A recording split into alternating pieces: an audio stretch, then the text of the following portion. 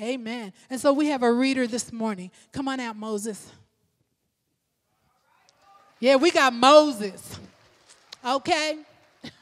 Moses is here.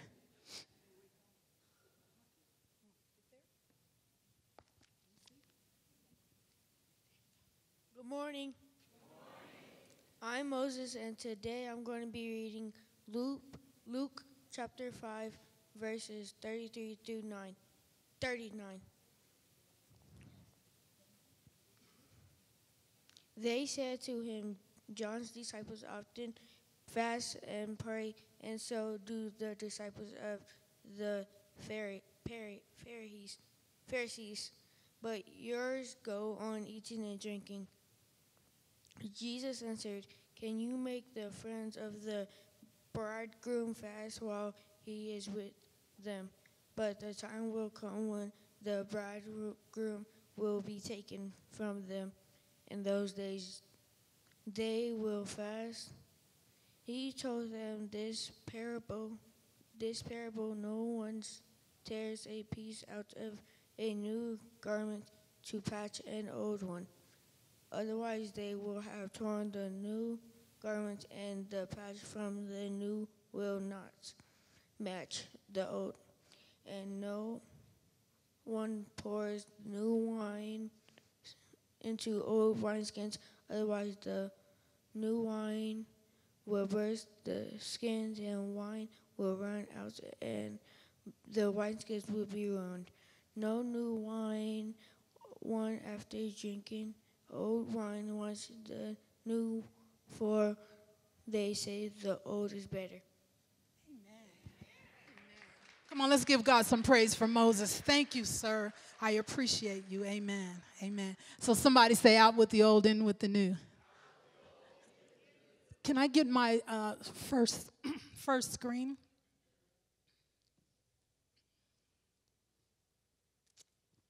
Can you guys see that? Well, I'm sorry. Okay, out with the old, in with the new. Here's my big idea. It says, since we are followers of Christ, there is no need to hunger for the old, because in Christ we are nourished and refreshed for or by the new. I'm going to say that again. Since we are followers of Christ, there is no need to hunger for the old, because in Christ we are nourished, we are fed, we are refreshed by the new. Out with the old, in with the new. Okay, Luke chapter 5 is where we're at. I'm going to ask you to keep your Bibles, your electronic devices open to that. And as we go through this text, we're going to find out what God is saying about the old and the new. So what's going on here is that there's a new preacher in town, and his name is Jesus Christ. And he's been baptized. He first got baptized, and at his baptism, he had some special guests. His Father in heaven, God Almighty, spoke at his baptism, and then the Holy Spirit made his appearance in bodily form and lightened upon him like a dove. And so some new things was already happening at the outset of his ministry. So here this Jesus Christ, the new preacher, he's going around teaching in the synagogues and preaching. And then he's healing miraculously, so much so that he's gaining a following. And people are following behind him, bringing their sick, and he's healing them miraculously, like I said. And then not only is he preaching and teaching and healing, he's also gathering, as Pastor Derek said the other week, he's gathering himself a community group, okay? And he's gathering all these people that maybe some people don't want to be around, the fishermen, because they're not learned. And then he's gathering the tax collectors. If you can remember, the tax collectors would cheat people. And so he's gathering these different people from all over the community that maybe the church or the religious people might look down on. He even has a person that we find out later that stabs him in the back, that by the name of Judas. But he's put together his little community group of 12 people, and he calls them his disciples, his followers. And so, like I said, the church people, they looking around trying to see what's going on, because he's doing things that are outside of the norm. He's doing things that are non-traditional. And so they're following him, and they're trying to catch him doing something so they can ask questions, so they can inquire, so they can trip him up. So what we find before we get to this passage is that he's called the tax collector to be his disciple. The name is Matthew. Matthew invited him to a banquet, and while they were eating at the banquet, some of these church folks or Pharisees wanted to know, why was he eating with sinners? Amen. And so, like I said, they're following him around, trying to trip him up. Now, when we get to our passage, now they want to know, why is his disciples not fasting like the rest of them? Amen. Out with the old and in with the new. So let's look at verse 33 and just see what Jesus is going to say about this. Verse 33 says, and they, meaning the Pharisees, and they said to him, the disciples of John fast often, that's John the Baptist, and offer prayers, and so do the disciples of the Pharisees. They said, but yours eat and drink. The disciples of John fast often and offer prayers, and so do the disciples of the Pharisees. But yours eat and drink. Can you put my slide 2 up on the screen? So here's my first point. It says, don't allow others to place you in their old traditional mindset. Okay? Don't allow others to place you in their old and traditional mindset. So I started off talking about New Year's Eve. And so what happens on New Year's Eve is that a lot of us have certain traditions, right? Do you? Like I said, when I was a kid, my mom didn't allow us to go out.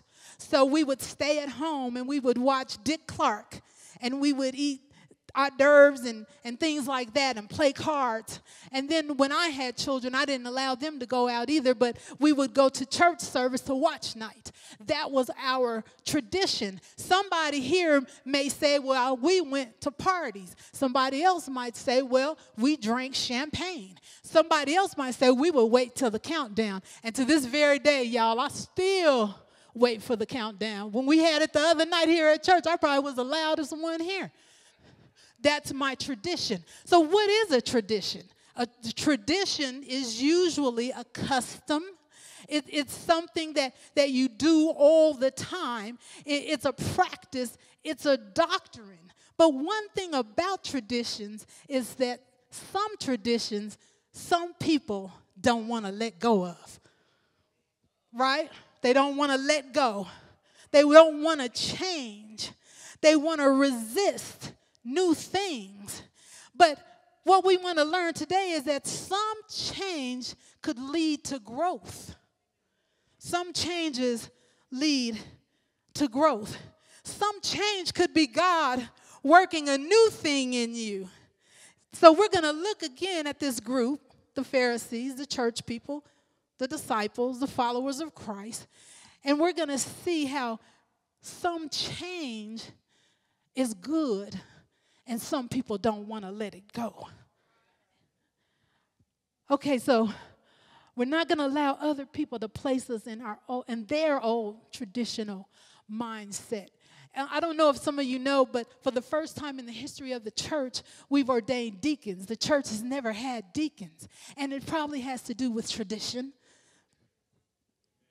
And I'm sure the new deacons by now, some people are already trying to put them in their old traditional mindset. Amen. Come on, y'all can be honest. As a woman preacher, some people often try to put me, in their old traditional mindset. I can remember a few years ago we went to a church of a different denomination, and I don't believe that they believed in women preachers, right? So we get to the door, and for some reason, the usher asks me, was I a missionary? Me being my lovely, honorary self, I knew where she was going. I said, no, my name is Pastor Karen, and I'm an elder. Man, that just rocked her world. She didn't know what to do. She didn't know where to sit me. She knew she couldn't take me to the pulpit. She knew she couldn't take me to the right where the missionaries were. She didn't know what to do. She was fumbling over her words. And then I just thought, let me let her off. I said, you know what, ma'am? It's okay. I'll sit. And I took the back row at the back of the church. And the reason I did that is I'm not going to allow people to lock me into their old traditional mindset. I'm not going to get frustrated or mad or angry or even hurt. Because you know why? Because now, if you go to that same denomination, they are beginning to license women not only as ministers, but as pastors. Because God is trying to do a new thing. And if we're still holding on or allowing people to lock us into this old stuff, then we're going to be stuck. Amen. So we are followers of Christ, and there's no need to hunger for the old. Let's look at that word fasting. Fasting. In the Hebrew and the Greek, the term fasting really comes from the root word hunger. Yeah, it means to abstain from food. It's also a religious discipline. It means to self-deny. It's also a sign of mourning. It's an attitude of repentance. It can be done for confession or intercession. But guess what, y'all? This passage ain't really about fasting. Not really. Not at the core. But the Pharisees are using fasting to try to get at Jesus. Okay, so they're saying John's disciples are fasting, and we're fasting, but your disciples, see what they say, are eating and drinking. So I started thinking, I think they're hungry, right? I think they're hungry. One thing we know about the Pharisees is that they're very, very ritualistic. They want to do things for show. So they would fast twice a week. And then they would walk around looking hungry and looking like they fasted. Right? They wanted everyone to know that they were holy, or at least to think they were holy. They would set high standards that even they couldn't meet. So I think that they were concerned about Jesus' disciples eating and drinking because they were hungry. And I don't mean a physical hungering. I don't mean a stomach growling, craving for some chicken wings, hungry. I mean a spiritual hungering for the things of Christ. And what's so interesting is that if we not allow people to place us in their old traditional mindset, then Christ, as followers, Christ is wanting and is feeding us and refreshing us. Remember, they said your disciples are eating and drinking. They're being fed. They're being full. And I don't mean with food that we think of, but with spiritual things. They're being fed from the bread of life. A songwriter said it like this: bread of heaven, feed me till I want no more. I believe Jesus' disciples were being fed and refreshed for the newness and the new things in Christ. So, we don't need to hunger for our old things when we're in the presence of Christ. That's my second point. If you can put that on the screen. I don't know if you guys can see it, but since I typed them up, I typed them up, so we're going to put them up there. There's not a need to hunger for our old ways. There's not a need to hunger for our old ways. Let's look at verses 34 and 35. And Jesus said to them, to the Pharisees, can you make wedding guests fast while the bridegroom is with them? The days will come when the bridegroom is taken away from them, and then they will fast in those days. And Jesus said to them, can you make wedding guests fast while the bridegroom is with them? The days will come when the bridegroom is taken away from them, and they will fast in those days. So what Jesus is alluding to is that not that he's against fasting, but fasting must be done for the right reason. So he's using a metaphor. Sorry, guys. He's using a metaphor of a wedding to explain a spiritual truth, that there's not a need to hunger when we're in his presence. There's not a need to hunger for our old ways when we are in his presence. So he's using this metaphor, and he's saying basically that he's the bridegroom and his followers are a part of his bridal party. And we know, those of us that have gone to weddings or even gotten married, that a wedding is a joyous occasion.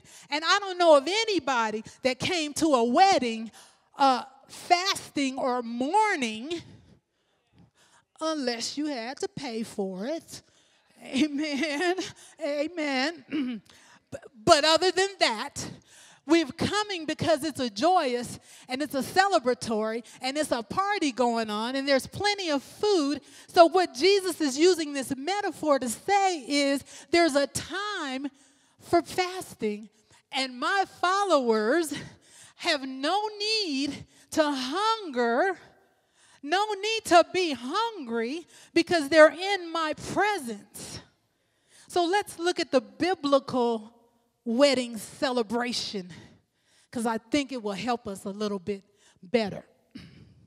So what happens at the beginning is that the bride and the bridegroom come into a covenant or a contract. Now remember, Joseph and Mary were in a contract when she was impregnated by the Holy Spirit. They weren't yet married, but they were in a contract because when he found out she was pregnant, he said, I'm going to divorce her. And so they come into a contract, and the only way to get out of it is through divorce.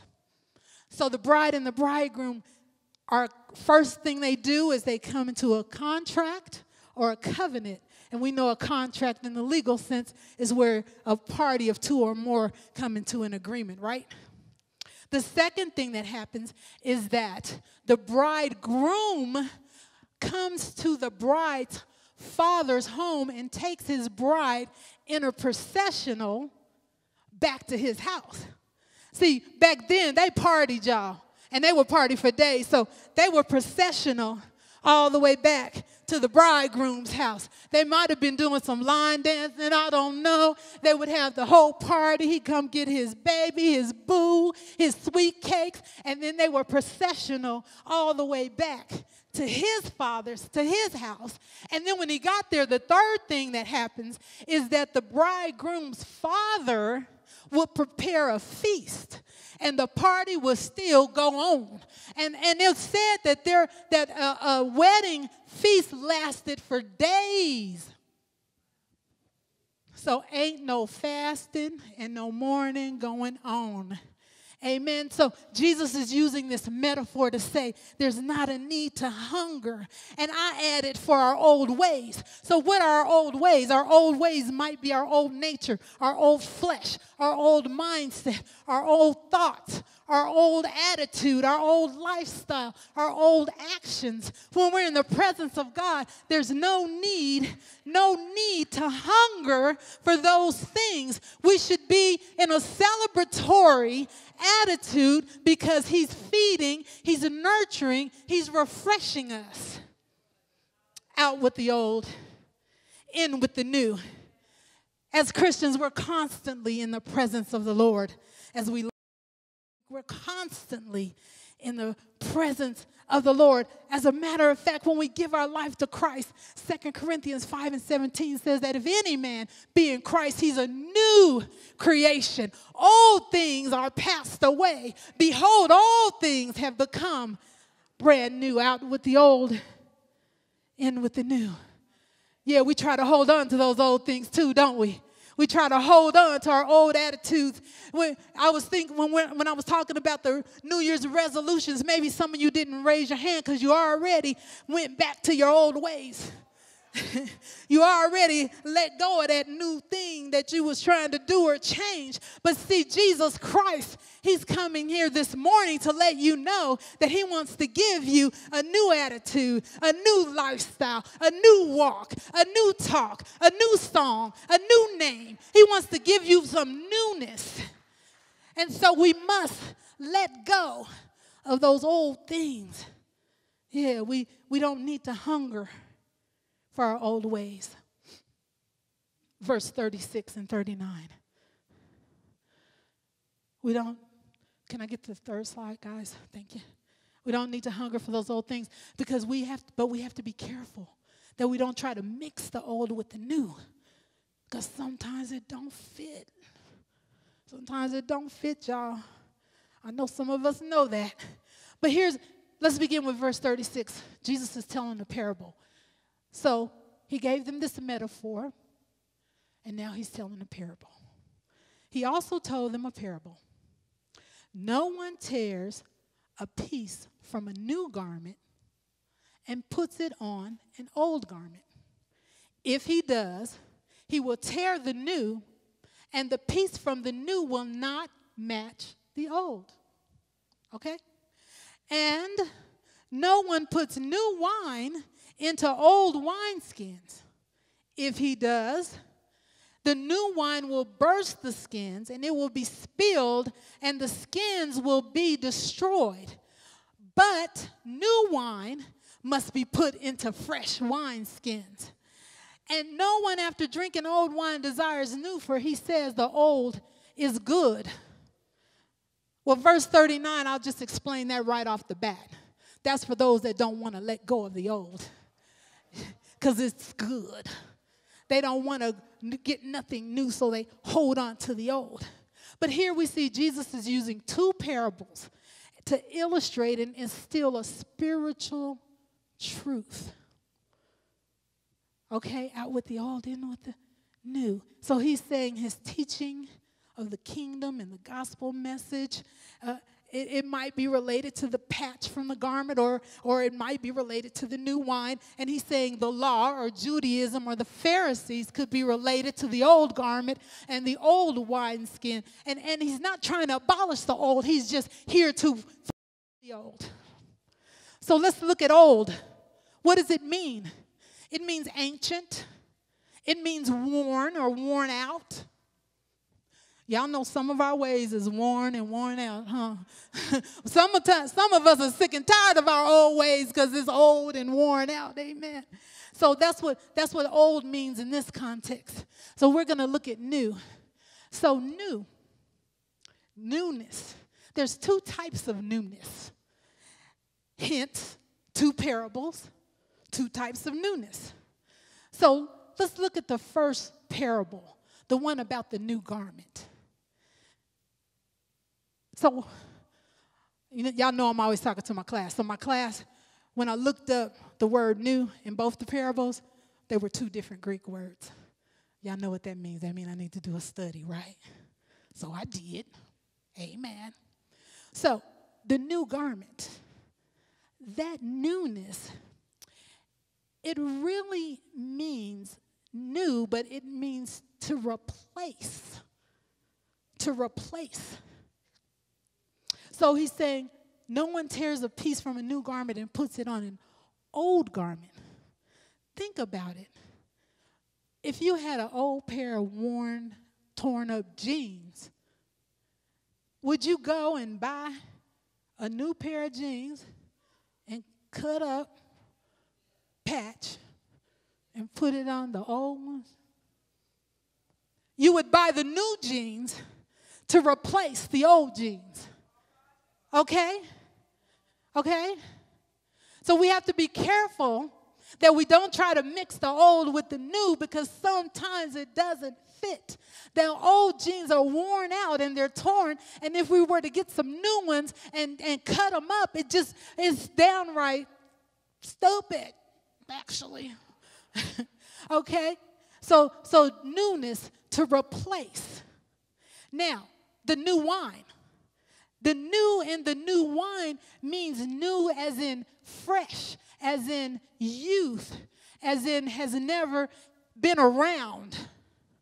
So this brand new wine, if you put some wine that has just freshly been made into an old, worn out wineskin, what happens with new wine that's just been made is that it ferments and it expands.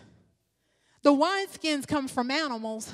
And so if you use an old one that's already been expanded and stretched and you put new wine in it, what happens is the new wine will expand even more and possibly tear or rip the wineskin, and then the wine spills out and it ain't no good, the wineskin or the wine. Okay? So it's new, it's fresh. It hasn't been around long. Okay, but so you put new wine in new wineskin so it can expand together. Okay, now, so what? Why do we care about that? Why do we care? Because we got to be careful not to mix the old with the new, because sometimes it don't fit. So when Jesus comes into our life, he wants to replace our old ways. That newness, like the new garment, he wants to replace our old stuff with new stuff. Our old walks, our old lifestyles, our old way we do things with new stuff, new walks, new lifestyles. And then when he comes into our life and we're new Christians like babes, just like the brand new fresh wine, we have to have room to grow. And so the newness is either is two things. We're getting a new life, we're getting a new lifestyle, but then we're brand new. The gospel is new to a new convert, and we need room to grow and room to expand. Now I'm always trying to help my children out, because I truly believe that God has his hand on both of them and that he wants to do something new in them. But I'm trying to give them a lot of times my wineskin. You see, I've been in the game a little bit longer. So I've had room to expand, and my wineskin has begun to stretch and expand with me. And so I try to give them my wineskin and have them do the things that I think they should do. But they need their own wineskin, because God wants to expand and stretch and do some things in their lives. See, that's why we have to be careful that we don't try to mix the old with the new, because sometimes it doesn't fit. Sometimes God is trying to do something new and we're the hindrances. Yeah. If we look at our passage, the Pharisees were the hindrances. God was sending down Jesus to do something new. He wasn't trying to get rid of the old covenant, but replace it with something new. And when he sends his Holy Spirit in a new convert, it's new to them, and they need room to grow and expand. And so the old legalistic Judaism needed to be out. And the new gospel message needed to be in. The old ways of following the law needed to be out. And the new ways of following the Holy Spirit needed to be in. The old ways of working to try to be righteous before God needed to be out. But the new ways of being accepted by faith through grace needed to be in. Out with the old and in with the new. Out with works, in with faith. Out with living under the law, in with living under the Holy Spirit. Out with the old. And so when God is trying to do something new in us, those of us that's already given up on our new resolution, we got to be flexible, right? We can't let everything get to us.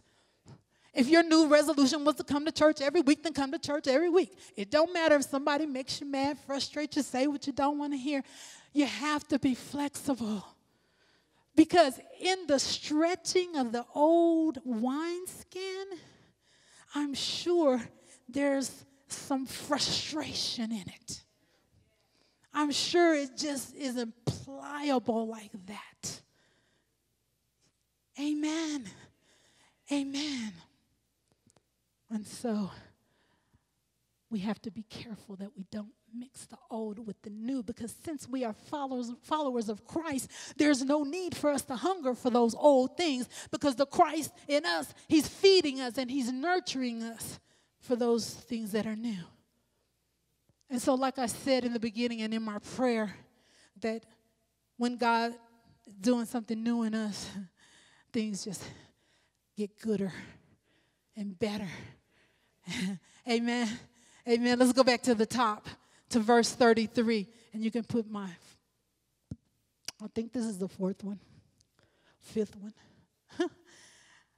33, it said, and they said to him, the disciples of John fast often and offer prayers, and so do the disciples of the Pharisees. But yours eat and drink. And Jesus said to them, can you make wedding guests fast while the bridegroom is with them? And so in Christ, like I said, he will provide nourishment and refreshment for the new things. Amen. We can't let others put us in their old traditional mindset. We can't hunger for the old. We have to be careful that we don't try to mix the old with the new. But what happens is Christ feeds us. He provides. He provides. In Christ, he provides. And so we're going to look back at the eating and the drinking, because remember I said things get gooder and then things get better. So remember I talked about the wedding. Remember I talked about the wedding. And so at that time, Christ was using this metaphor, saying he was the bridegroom. And here's what I'm going to say to you. He was the bridegroom then. He's the bridegroom now. And he's the bridegroom to come. That's the gooder and the betterer. And guess what? The bridegroom is coming back again. Do you believe that? He's coming back again. He's coming back for the church. Oops, I mean the bride. And that's you and that's me, right? He's coming back for his bride. And remember I said how that was going to happen? Well, I said the first thing that happens is they enter into a covenant or a contract agreement. They're what's called betrothed. And so in Romans 10:9, it says this to the bride and the bridegroom: if you confess with your mouth, and if you confess with your mouth that Jesus is Lord, and if you believe in your heart that God raised him from the dead, and here's the agreement, you shall be saved. Amen. So as the bride of Christ, we are in an agreement. We are betrothed to the bridegroom. And so what did I say the second thing that would happen? I said the bridegroom would come to the bride's home, and they would processional their way all the way back back to the bridegroom's home. Amen? Is that what I said? Is that what I said? 1 Thessalonians chapter 4, verse 16 says this, for the Lord himself will come down from heaven, amen, and with a loud command, and with the voice of the archangel, and with the trumpet call of God. And guess what? The dead in Christ shall rise first. And after that, we who remain will be caught up, and we will be caught up together with them in the clouds to meet the Lord in the air. The bridegroom is coming back, and he's coming to the home, and he's getting his bride and taking him back with him. Amen. And the third thing I said was they would processional and party their way back to the bridegroom's home, and the father will prepare a feast before them. Amen. Revelation chapter 19, it says, let us rejoice and exalt and give him the glory, for the marriage of the Lamb has come, and his bride has made herself ready. Oh, I don't know about you, but that's some good news. Out with the old and in with the new. I want to be with my bridegroom one of these days. Out with the old and in with the new. Come on, worship team. So John said in Revelation 21, he said something like this. Then I saw a new heaven and a new earth. For the first heaven and the first earth had passed away, and the sea was no more. Out with the old and in with the new. And I saw the holy city. Guess what? It was the new Jerusalem. And it was coming down from out of heaven from God. And it was prepared as a bride adorned for her husband. Out with the old and in with the new. And I heard a loud voice from the throne saying, behold, the dwelling place of God is with man. He will dwell with them, and they will be his people, and God himself will be with them as their God. Out with the old, come on somebody, in with the new. And guess what? He's going to wipe away every tear from their eyes. And no more of that old death. Amen. No more of that old mourning. No more of that old crying. No more of that old pain. Out with the old and in with the new, because the former or the old things have passed away. And guess what else? He said he was seated on the throne, and he said, behold, I am making all things new. Out with the old and in with the new. I grew up Baptist, and I remember the old saints would say something like this. They would say, I got a new home, and it's over in glory. And they would say, and it's mine, mine, mine. They would say, I got some new shoes, and they over in glory. And guess what? They're mine, mine, mine. I got a new robe. I got a new walk. I got a new talk. I got a new crown.